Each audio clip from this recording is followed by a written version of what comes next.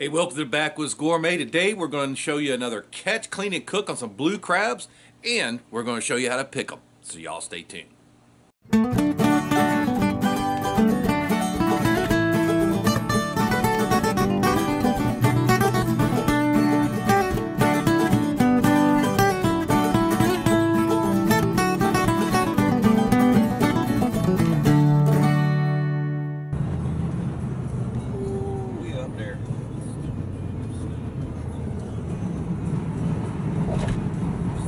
So guys, we're crabbing old school, like I did when I was a kid.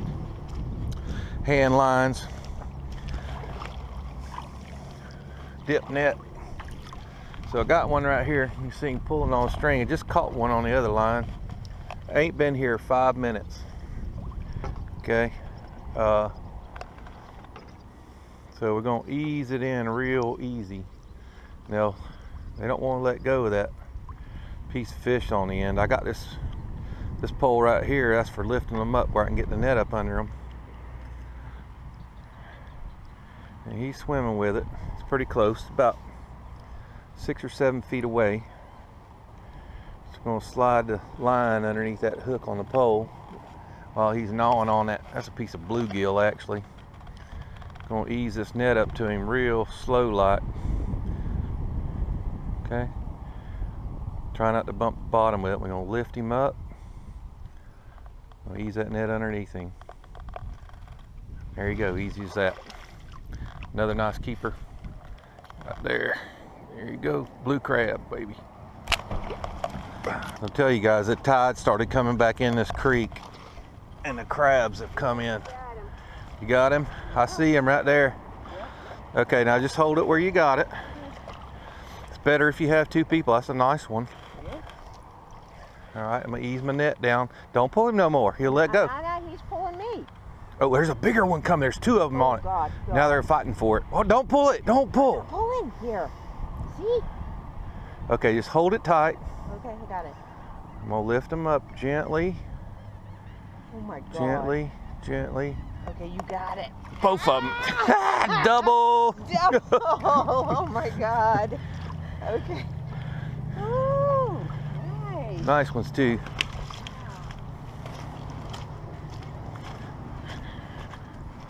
There you go. That's how quick you can catch you a mess of crabs old school.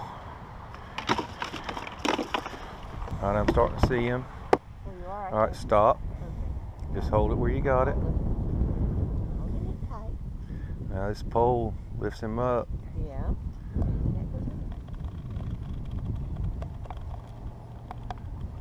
The baby one. But lift it, pull it tight so you can get it out of the net there. Stuck in there? Kinda, looks like it. That's all right, I want to show the viewers here real quick. It's a female with eggs.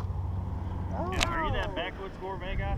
Absolutely. Yeah. That's freaking awesome, man. I was watching one of your old videos the other day. Yeah, and we're out here making one right now. Do you need me to snatch that thing out your finger, bud?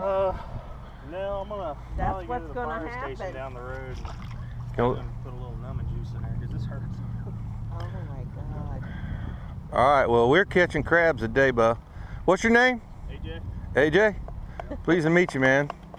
Yeah, but we are the Backwoods Gourmet, and now hold it tight so I can pull this up out of the thing, dear. Sorry.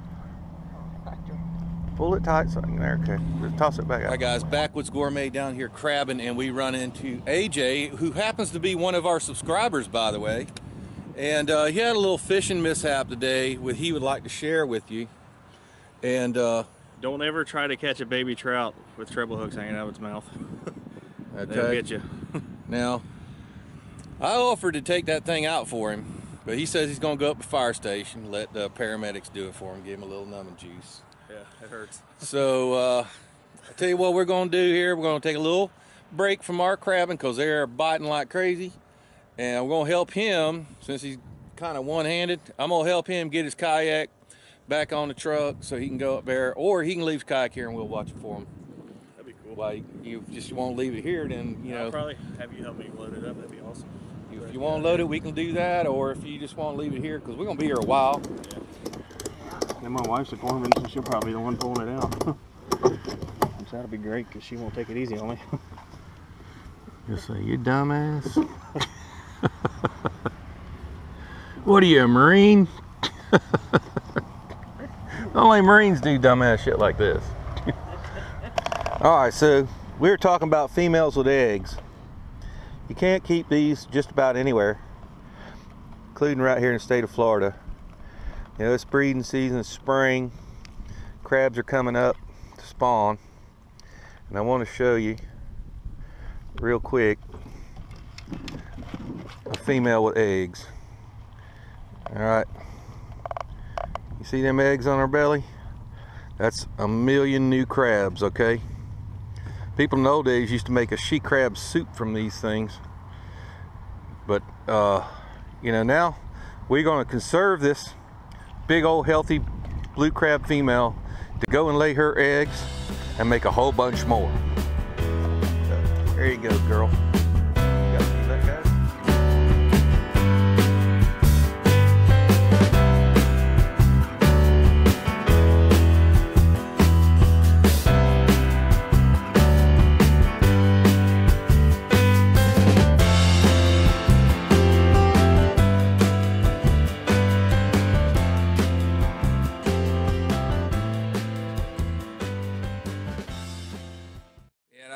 That was a lot of fun, man. I always love crabbing, especially when they're coming hot and fast like that.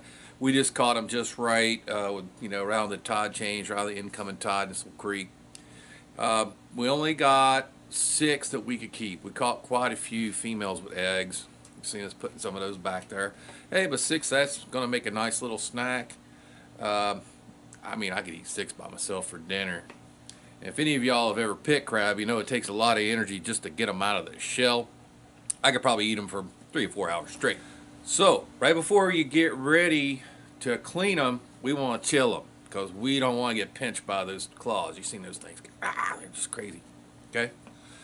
So, got them in a 5-gallon bucket, some water, some ice, and about a 1/4 cup of salt.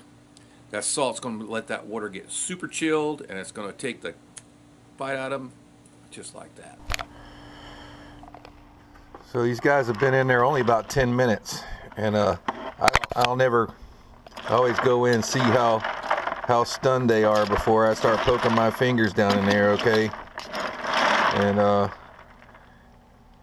they're still moving, but very, very slowly, okay? So what we're gonna do is dump them out in this bus pit just to make sure all of them are just chilling. They're all chilling now. Nobody's trying to pinch me anymore. Okay, we did get a few clams too, so we're gonna throw those in the pot also. So let me show you how we clean them here in Florida. Now up in the, you know, Chesapeake area and all that, they just throw them in whole just like this. Well, most of those folks down here in Florida, we're going to clean them just like this right here. We're going to take that top shell off. I got my bucket. Bucket standing by for the parts we don't want. And these are the gills, or what they call the dead man's fingers. Let's take our knife and we'll scrape those off.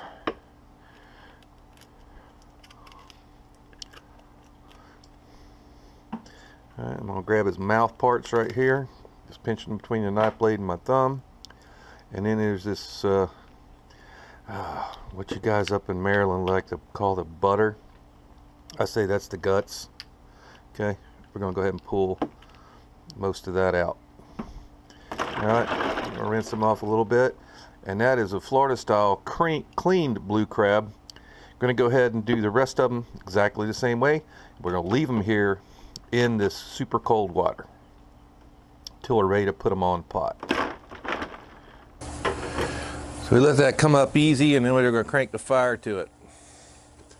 Alright, so what we're going to do is we're going to go right in here on top of our little grate. We're going to put us a layer of these guys. We don't have a whole lot, so it's not going to be a whole lot of layers. We're going to kind of spread them out.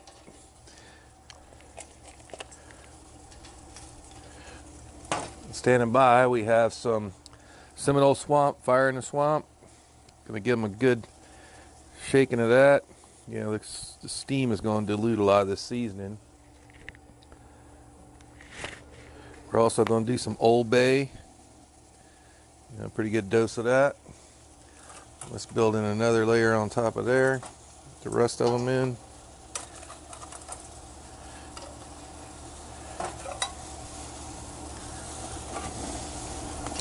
Some more Old Bay.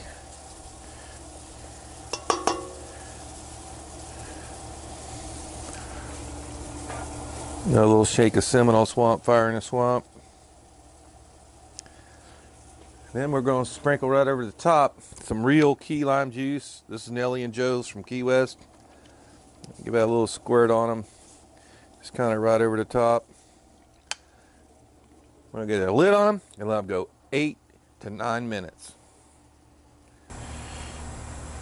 Alright, so our timer just went off 8 minutes. They smell awesome. I'll tell you that right now. Go ahead and take them all out of there. And by not boiling them and just steaming them, most of that seasoning stays on them. So they're going to continue to cook a little bit in the shells. I'm going to let them cool. And then hopefully all that meat will release easily from the shell of the thing. If you ever eat these guys, you know it could be kind of a pain to get out. So we got our clams. Go ahead and stick these guys. The few we found. It's not in the spot there. My favorite spot like they used to be. That lid back on. Just until they crack. Time to plate it up. Today we're going to plate it up family style. So we're just going to start bringing our crabs over right into the our big platter here. We're going to try to keep them like, you know, top up. Make a nice little mound. They've cooled down enough that you can pick them, that they're still warm.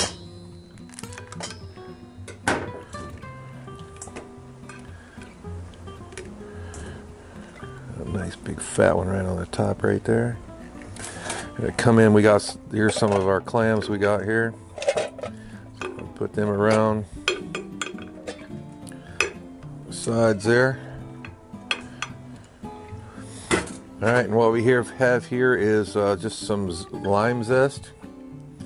Sprinkle that all over the top for garnish. Oh, it smells awesome too. And then we have some lime wedges.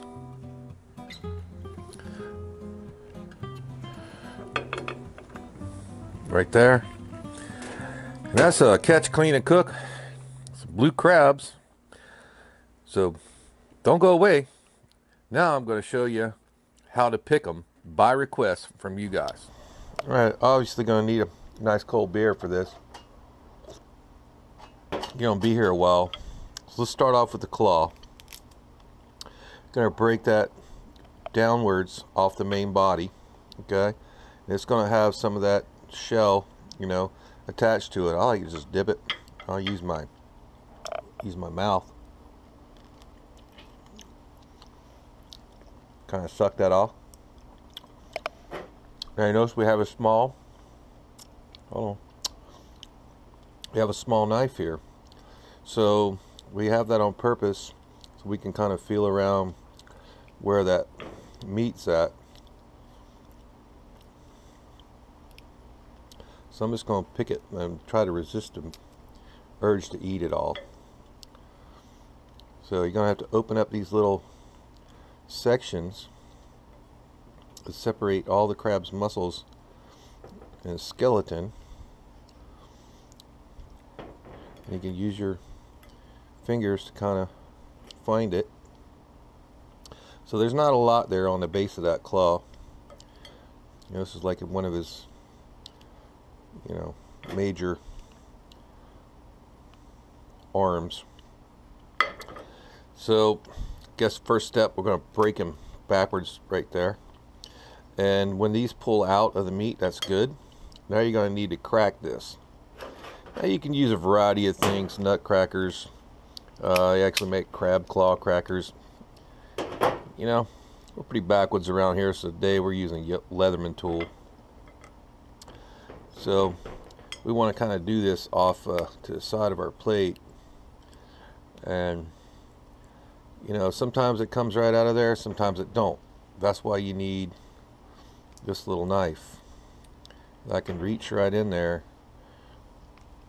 and get between the shell and the meat and bring it right out, just like that. Same on this side. It's got a kind of a tendon running through it, so it's not the easiest thing to get out. That's like the I guess that would be his bicep. So crab claw is usually a little easier. I like to break that one knuckle off of there first. If they're huge ones, there's a little bit of meat in there. Now I take this top claw, bend it all the way upward, and pull it right out. And that's all the cartilage. So now you're going to gently crack this, which is not always easy. Alright, and you can pull it out. And when you've cooked them right, this claw meat will come out of there pretty well. So we'll go around the inside of it with our knife, and it comes out nice lump. Now, most people can crack those. It's this part of the crab that most people have trouble with. Now the big lump meat is right here in this swimmer fin. And if you just grab him and kind of push down on it, you'll see it all right there. Nice big lump, and that hardly has any of that shell in it. So you can actually peel that back just by twisting it, kind of grab it and feel it. Kind of feel the edge of the shell there. Kind of peel that back. And I like to save this to dip in my butter over here. Just leave that right on the swimmer. Now it gets progressively more difficult as you get down into these other legs. So we're going to twist them and kind of separate them apart. Alright, and then there's each one of those little legs is attached to a shell just like that that wraps the meat around it. Alright, and you can kind of use your little knife to get those remaining shells off, and we'll pile each one of our legs over here. And it gets smaller and harder as you work back toward the front. Just make sure you don't lose any there. Use the tip of that little knife to dig it out. Alright, see, that's all meat. That's all meat. But there's another little chamber right there. See how we use that little knife to pop it loose and just take it off? Now, that's almost all meat right there attached to that leg. So we're just going to keep on working on them until we got it down to where there's very little shell and these nice clumps of meat attached to the ends of the legs. Now that's the way I crack a blue crab. There's probably a million ways to do it. This is just one of them. So don't leave a comment up there telling me I'm doing it all wrong, unless you've got a YouTube channel that's teaching people how professionals crack crabs. You know, everybody's an expert, but nobody else is out here trying to show you how to do it.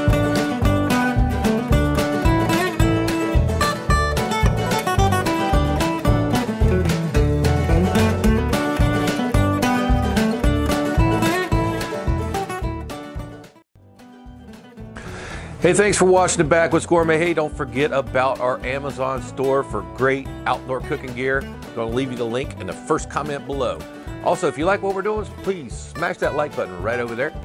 If you'd like to subscribe to our channel, hey, and don't forget to ring the bell. It's going to be right over there. For another great Backwoods Gourmet video, it's going to be right up here. And for a whole playlist of cooking fish and seafood outdoors, it's going to be right up there. We'll see you next time.